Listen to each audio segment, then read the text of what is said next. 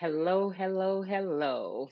So, um, today I wanted to come on here and share a little bit about why exactly do I focus on women. I'm sure someone somewhere wants to know the context behind all this talk about women and purpose and all of that, and healing and trauma and racial trauma. I mean, I'm all about women.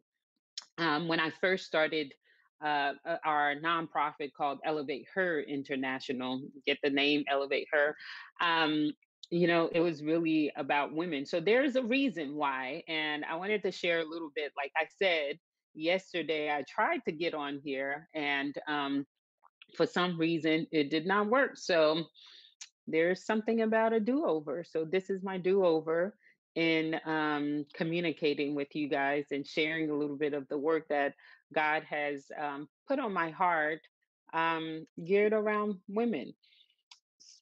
So I would like to keep these videos for to about 10 minutes and under. So let's get started. So the first thing is, why women? What exactly is it about women? Today I posted about being a Black woman. And that's the first reason. I'm a woman. I'm a Black woman. I'm a blackety Black woman. And I love that. But if you all know, for those of you who are Black women, or for those of you who study Black women or married to another Black woman, um, that our social context in society affords us a story, affords us experiences.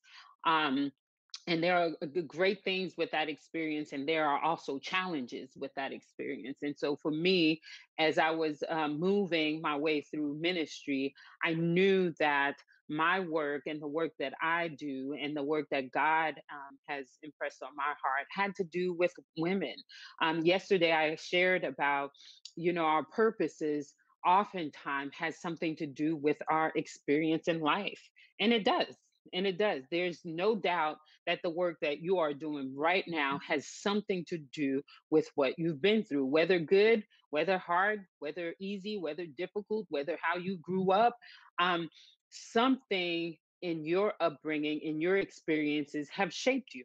And for me, um, being a woman, being a Black woman, has shaped me in so many remarkable ways that I wanted to focus my work on women. The other thing is that because of our social construct or social context in society, women face many challenges. We often find that, because of patriarchy, because of sexism and misogyny, women are often left with, especially Black women, to be at the bottom of society's barrel. And so women sometimes come to me feeling less confident.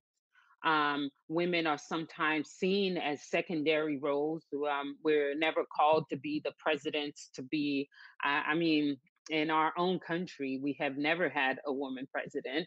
And so women are never called to take lead in different, organizations where they have to make the decisions and they have to be the main um, decision makers.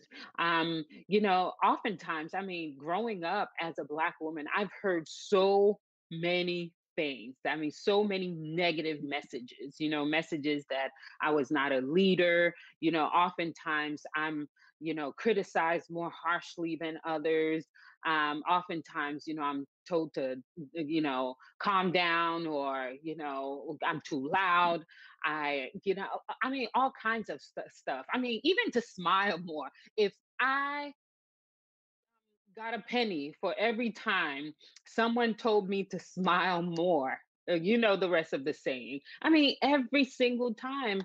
Um, I would hear different messages, and women are always seen as to be put in a position to be taught and not one to be teaching. And so oftentimes, and that has a lot to do with society's, the context we are placed in society. We are often overlooked. We are often talked over. Um, and we are often likely to ask for a raise or even ask to be paid more. Um, in society, we always find ways to tell women that we're not enough. We need to be a certain criteria. We need to be a certain level. We need to be a certain type. We need to be a white man for in order to be acceptable. Sometimes that's what it feels like. We need to be male and we need to be white in order to be fully accepted. Um, and to be given a chance or to be given a seat at the table.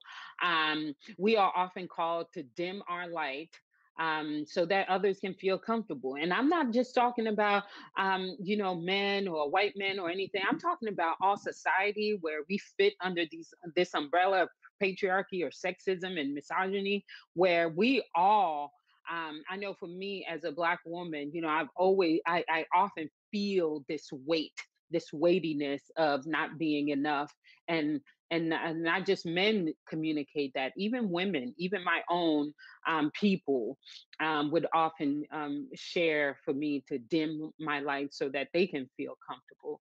um, and we are often always called to squelch the spirit of God that is in us, which makes it hard for women to dream and live and to live a life of purpose. So for me, when I felt all of these disparities, when I felt the weight of what it meant to be a woman, to be a Black woman, and God had started elevating me, God had allowed me to go to seminary, started a nonprofit, and I was being invited to different seats at the table. I was being invited to take a part of making decision. I just knew that I needed to focus my work on women. I knew I needed to do for other women what God had done for me.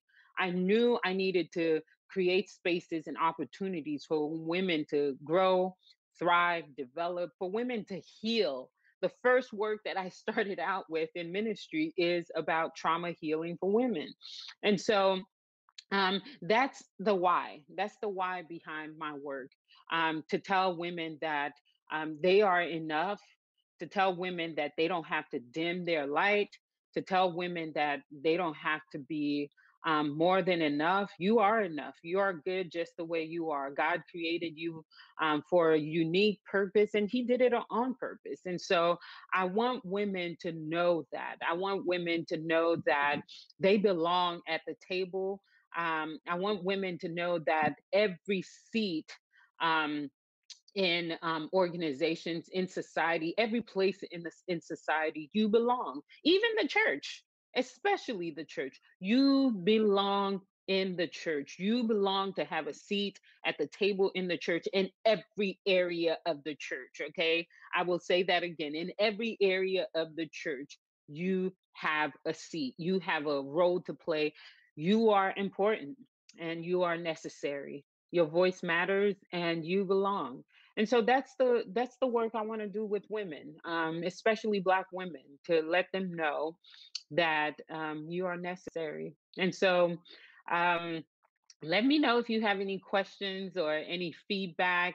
Let me know if you have any thoughts or comments. God is expanding me in this area of speaking even more into women's lives. I will continue to share more and create spaces for you to learn or use my services. So go to my website, Jula Prevalon, Dieula Prevalon.com, and send me a message and let me know if I can help. Okay. Enough. I have taken enough of your time. Thank you for dropping by and thank you for listening. Let me know what you think and let me know if you have any questions. Bye, guys.